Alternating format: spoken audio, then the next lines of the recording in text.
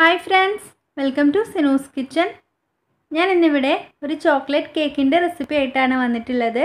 നല്ല ടേസ്റ്റി ആയിട്ടുള്ള കേക്കാണിത്. കുട്ടികൾക്കൊക്കെ ഒരുപാട് ഇഷ്ടാവും. അവർക്ക് സ്കൂളിലെ സ്നാക്സ് ആയിട്ട് കൊടുത്തു വിടാൻ പറ്റിയിട്ടുള്ള ഒരു അടിപൊളി കേക്കാണ്. അപ്പോൾ എന്തായാലും നമുക്ക് ഈ ഒരു കേക്ക് എങ്ങനെയാണ് ചെയ്തെടുക്കുന്നതെന്ന് നോക്കാം. അതിനു മുൻപ് എൻ്റെ ഈ ചാനൽ ഇതുവരെയും സബ്സ്ക്രൈബ് ചെയ്യാത്ത കൂട്ടുകാരാണെങ്കിൽ ഈ ചുവന്ന സബ്സ്ക്രൈബ് ബട്ടണിൽ ഒന്ന് ക്ലിക്ക് ചെയ്യുക. കൂടെ കാണുന്ന ബെൽ ബട്ടണും കൂടെ ക്ലിക്ക് ചെയ്ത് കഴിഞ്ഞാൽ ഞാൻ പുതിയ വീഡിയോസ് അപ്ലോഡ് ചെയ്യുന്ന സമയത്ത് നിങ്ങൾക്ക് നോട്ടിഫിക്കേഷൻ ലഭിക്കും. അപ്പോൾ നമുക്ക് കേക്ക് ഉണ്ടാക്കി തുടങ്ങാം. അതിന് വേണ്ടിയിട്ട് ഞാനിവിടെ ഒരു ബൗൾ എടുത്ത് വെച്ചിട്ടുണ്ട്. ഒട്ടും വെള്ളം നനവൊന്നും ഇല്ലാത്ത ബൗൾ വേണം എടുക്കാനായിട്ട്. ഇതിലേക്ക് 3 കോഴിമുട്ട പൊട്ടിച്ച് ഒഴിച്ചു കൊടുക്കാം. കേക്കിലേക്കൊക്കെ കോഴിമുട്ട എടുക്കുന്ന സമയത്ത് റൂം ടെമ്പറേച്ചറിലുള്ള കോഴിമുട്ട ആയിരിക്കണം. അപ്പോൾ ഫ്രിഡ്ജിൽ വെച്ചതാണെങ്കിൽ ഒരു 2 മണിക്കൂർ മുന്നെങ്കിലും പുറത്തെടുത്ത് വെക്കുക. അപ്പോൾ ഞാനിവിടെ 3 കോഴിമുട്ടയും ഇതിലേക്ക് പൊട്ടിച്ചൊഴിച്ച് കൊടുത്തിട്ടുണ്ട്. ഇനി ഇത് നമുക്കൊന്ന് ബീറ്റ് ചെയ്തെടുക്കാം. ഞാനിപ്പോൾ ഇത് സെപ്പറേറ്റ് ചെയ്യുന്നൊന്നുമില്ല, ഒരുമിച്ച് തന്നെയാണ് ബീറ്റ് ചെയ്യുന്നത്. കോഴിമുട്ട പതപ്പിച്ചെടുക്കുന്ന സമയത്ത് എപ്പോഴും ലോ സ്പീഡിൽ തുടങ്ങിയിട്ട് ഹൈ സ്പീഡിലേക്ക് പതിയെ കൊണ്ടുവരികയാണ് ചെയ്യേണ്ടത്. അതേ നമ്മുടെ കോഴിമുട്ട നന്നായിട്ട് തന്നെ പതഞ്ഞ് വന്നിട്ടുണ്ട്. ഞാനിപ്പോൾ ബീറ്റർ ഓഫ് ചെയ്തിട്ടുണ്ട്. ഇനി നമുക്കിതിലേക്ക് ഈ മുട്ടയുടെ സ്മെല്ലൊന്ന് മാറിക്കിട്ടാൻ വേണ്ടിയിട്ട് വനില എസൻസ് ചേർത്ത് കൊടുക്കാം. ഞാനിവിടെ 1/2 ടീസ്പൂൺ വനില എസൻസ് ഇതിലേക്ക് ഒഴിച്ചു കൊടുക്കുന്നുണ്ട്. ഇനി ഇത് കൂടി ഇട്ട് ഒന്നുകൂടെ ഒന്ന് ബീറ്റ് ചെയ്തെടുക്കാം. ഇനി ഇതിലേക്ക് മധുരത്തിന് വേണ്ടിയിട്ട് പഞ്ചസാര പൊടിച്ചത് ചേർത്ത് കൊടുക്കണം. ഞാനിവിടെ 1/4 കപ്പ് പഞ്ചസാര പൊടിച്ചതാണ് എടുത്തിട്ടുള്ളത്. 1/2 കപ്പ് പഞ്ചസാര എടുത്ത് പൊടിച്ചു കഴിഞ്ഞാൽ കറക്റ്റായിട്ട് 1/4 കപ്പ് പൊടി കിട്ടും. അപ്പം അത് 2 തവണയായിട്ട് ഇതിലേക്ക് ചേർത്ത് ബീറ്റ് ചെയ്ത് കൊടുക്കുന്നുണ്ട്. ഇപ്പോൾ അതേ പഞ്ചസാരയും കൂടെ നന്നായിട്ട് മിക്സായിട്ട് ഒരു ക്രീമി പരുവത്തിലായിട്ടുണ്ട്. ഇനി ഇതിലേക്ക് നമുക്ക് ഓയിൽ ഒഴിച്ചു കൊടുക്കണം. ഞാനിവിടെ 1/4 കപ്പ് സൺഫ്ലവർ ഓയിലാണ് എടുത്തിട്ടുള്ളത്. വെളിച്ചെണ്ണ ചേർക്കരുത് ഒരിക്കലും കേക്കൊക്കെ ഉണ്ടാക്കുന്ന സമയത്ത്. ഓയിൽ കൂടെ ചേർത്ത് ഒന്നുകൂടെ ഒന്ന് ബീറ്റ് ചെയ്തെടുക്കാം. ഇനി ഇതിലേക്ക് വേണ്ടത് മൈദപ്പൊടിയാണ്. ഞാനിപ്പോൾ ഇവിടെ 1 കപ്പ് മൈദപ്പൊടി എടുത്തിട്ടുണ്ട്.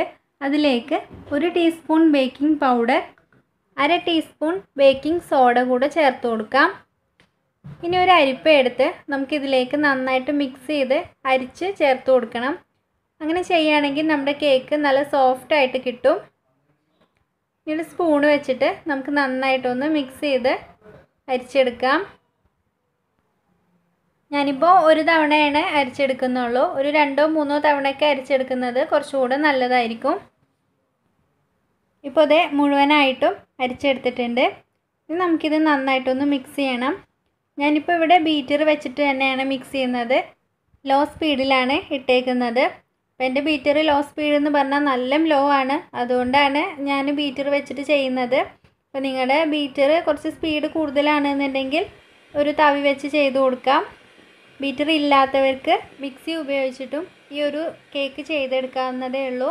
അപ്പോൾ നമ്മൾ മൈദപ്പൊടി ഇടുന്ന ഒരു ഭാഗം വരെ മിക്സിയിൽ അടിച്ചെടുക്കുക. എന്നിട്ട് പൊടി ഇട്ടതിന് ശേഷം ഒരു തവി വെച്ചിട്ട് പതിയെ ഇളക്കി മിക്സ് ചെയ്തെടുത്താൽ മതി. അപ്പോൾ ഞാനിവിടെ നന്നായിട്ട് മിക്സ് ചെയ്തെടുത്തിട്ടുണ്ട്. ഇനി ഇതിലേക്ക് 2 ടേബിൾ സ്പൂൺ കൊക്കോ പൗഡർ ചേർത്ത് കൊടുക്കുന്നുണ്ട്. അതുകൂടി നന്നായിട്ടൊന്ന് മിക്സ് ചെയ്തെടുക്കാം. ഇപ്പോൾ അതേ കൊക്കോ പൗഡറും നന്നായിട്ട് മിക്സായി കിട്ടിയിട്ടുണ്ട്. അപ്പോൾ നമ്മുടെ കേക്കിൻ്റെ ബാറ്റർ ഇവിടെ റെഡിയായി. ഈ ഒരു പരുവത്തിലാണ് ഇരിക്കേണ്ടത്.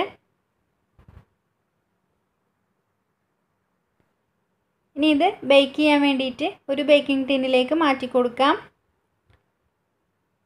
അപ്പോൾ ഞാനിവിടെ ഈ ഒരു ടിന്നിലാണ് ചെയ്യുന്നത്. അപ്പോൾ ഞാനിതിലേക്ക് ഇതിൻ്റെ ഒരു 1/3 ഒരു ഭാഗം ബാറ്റർ ചേർത്ത് കൊടുക്കുന്നുണ്ട്. അതിനുശേഷം നമുക്കതിൻ്റെ മുകളിലായിട്ട് കുറച്ച് ചോക്ലേറ്റ് ഇട്ട് കൊടുക്കണം. ഞാനിപ്പോൾ ചോക്ലേറ്റ് ഒന്ന് ഗ്രേറ്റ് ചെയ്തെടുത്തിട്ടുള്ളതാണ്. ഇതിൻ്റെ മുകളിലായിട്ട് ഇട്ട് കൊടുക്കാം. ഒരുപാടങ്ങ് അരികിൽക്കൊന്നും ഇട്ട് കൊടുക്കരുത്. അപ്പോൾ പാത്രത്തിൽ ഒട്ടി പിടിച്ച് പോവും ഇത് മെൽറ്റായിട്ട് വരുന്ന സമയത്ത്. ഇതിൻ്റെ സെൻറ്ററിലായിട്ട് തന്നെ ഇട്ട് കൊടുക്കുക. ഇതുപോലെ ചോക്ലേറ്റ് ഇട്ട് ബേക്ക് ചെയ്യുകയാണെങ്കിൽ ആ കേക്കിന് പ്രത്യേക ഒരു ടേസ്റ്റാണ്. അപ്പോൾ ഒരുപാട് അങ്ങ് ഇട്ട് കൊടുക്കരുത്, അതുപോലെ ഗ്രേറ്റ് ചെയ്യാണ്ട് പീസായിട്ടും ചേർക്കരുത്, അപ്പോൾ ലാവ കേക്കായി മാറും. അപ്പോൾ ഞാനിവിടെ കുറച്ച് ഇട്ട് കൊടുത്തിട്ടുണ്ട്. ഇനി ഇതിൻ്റെ മുകളിലേക്ക് കുറച്ചുകൂടി ബാറ്റർ ഒഴിച്ചു കൊടുക്കാം. നമ്മളിതിലേക്ക് ഇട്ട് കൊടുത്തിട്ടില്ല ആ ചോക്ലേറ്റിനെ ഒന്ന് കവർ ചെയ്യുന്ന രീതിയിൽ വേണം ബാറ്റർ ഇതിൻ്റെ മുകളിലേക്ക് ഒഴിച്ചു കൊടുക്കാനായിട്ട്. ഇപ്പോൾ അതെ ഞാനിവിടെ ബാറ്റർ ഒഴിച്ചു കൊടുത്തിട്ടുണ്ട്.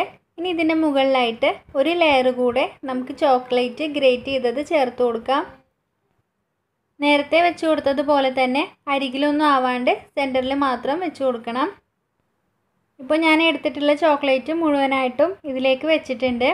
ഇനി ബാക്കിയുള്ള ബാറ്റർ ഇതിൻ്റെ മുകളിൽ ഒഴിച്ചു കൊടുക്കാം. ഇപ്പോൾ 3 തവണയായിട്ടാണ് നമ്മൾ ഇതിലേക്ക് ബാറ്റർ ചേർക്കുന്നത്. ഈ ചോക്ലേറ്റിനെ കവർ ചെയ്യുന്ന രീതിയിൽ തന്നെ ബാറ്റർ ചേർത്ത് കൊടുക്കണം. ഇപ്പോൾ അതേ ഞാൻ മുഴുവൻ ബാറ്ററും ഇതിലേക്ക് ഒഴിച്ചു കൊടുത്തിട്ടുണ്ട്. ഇനി ഒന്നങ്ങ് തട്ടി കൊടുക്കാം. ഇനി ഇത് ബേക്ക് ചെയ്യാൻ വേണ്ടിയിട്ട് വെക്കുകയാണ്. ഞാനിവിടെ 150 ഡിഗ്രിയിൽ 30 മിനിറ്റ് സമയമാണ് ബേക്ക് ചെയ്യാൻ വേണ്ടിയിട്ട് വെക്കുന്നത്. ഇപ്പോൾ അതേ നമ്മുടെ കേക്ക് ഇവിടെ റെഡി ആയിട്ടുണ്ട്. അപ്പോൾ നന്നായിട്ട് തന്നെ ചൂടാറി കിട്ടിയിട്ടുണ്ട്. അപ്പോൾ 30 മിനിറ്റ് സമയം കൊണ്ട് തന്നെ നല്ലതായിട്ട് തന്നെ കുക്കായി കിട്ടിയിട്ടുണ്ട്. അപ്പോൾ 30 മിനിറ്റ് കഴിഞ്ഞിട്ട് ഒരു ടൂപ്പിക്ക് എടുത്ത് ഒന്ന് സെൻറ്ററിലായിട്ടൊന്ന് കുത്തി കൊടുത്തു കഴിഞ്ഞാൽ ടൂപ്പിക്ക് ക്ലീൻ ആണെങ്കിൽ നല്ല കറക്റ്റായിട്ട് വെന്തിട്ടുണ്ട് എന്നാണ്. അല്ലാന്നുണ്ടെങ്കിൽ ഒരു 5 മിനിറ്റ് കൂടെ നമുക്ക് ബേക്ക് ചെയ്യാം. ഇനി ഞാനിതൊന്ന് കട്ട് ചെയ്ത് കാണിച്ചു തരാം. ഇതേ കണ്ടില്ലേ, നല്ല സൂപ്പറായിട്ട് തന്നെ വന്നിട്ടുണ്ട്. നല്ല ടേസ്റ്റാണ് കഴിക്കാനായിട്ട്. അതുപോലെ നന്നായിട്ട് ചൂടാറിയതിന് ശേഷം മാത്രം നമ്മൾ കട്ട് ചെയ്യാം. അല്ലാന്നുണ്ടെങ്കിൽ അത് പൊടിഞ്ഞു പോവും, നല്ല കറക്റ്റായിട്ട് കിട്ടുകയില്ല. അപ്പോൾ നിങ്ങളെല്ലാവരും ഈ ഒരു റെസിപ്പി ട്രൈ ചെയ്ത് നോക്കണം. തീർച്ചയായിട്ടും ഇഷ്ടമാവും, അത്രയും ടേസ്റ്റാണ്. അതുപോലെ നിങ്ങൾക്ക് എൻ്റെ ഈ വീഡിയോയും റെസിപ്പിയും ഇഷ്ടമായിട്ടുണ്ടെങ്കിൽ എൻ്റെ ഈ ചാനൽ ഒന്ന് സബ്സ്ക്രൈബ് ചെയ്യുക. കൂടെ തന്നെ ലൈക്ക് ചെയ്യാനും കമൻറ്റ് ചെയ്യാനും മറന്നു പോകരുത്. ഞാൻ കഴിഞ്ഞ ദിവസം ചിക്കൻ പെരട്ട് എന്നൊരു റെസിപ്പി അപ്ലോഡ് ചെയ്തിട്ടുണ്ടായിരുന്നു. അപ്പോൾ എൻ്റെ ഒരു സബ്സ്ക്രൈബർ ട്രൈ ചെയ്ത് അയച്ചു തന്നിട്ടുള്ള ഒരു ഫോട്ടോയാണിത്. അപ്പോൾ ഇതുപോലെ നിങ്ങളും ട്രൈ ചെയ്യുക. ഫോട്ടോസൊക്കെ ഉണ്ടെങ്കിൽ അയച്ചു തരാം, ഞാൻ എൻ്റെ പുതിയ വീഡിയോസിൽ ഉൾപ്പെടുത്തുന്നതായിരിക്കും. അപ്പോൾ നമുക്ക് പുതിയൊരു വീഡിയോയുമായി കാണുന്നത് വരേക്കും ബൈ.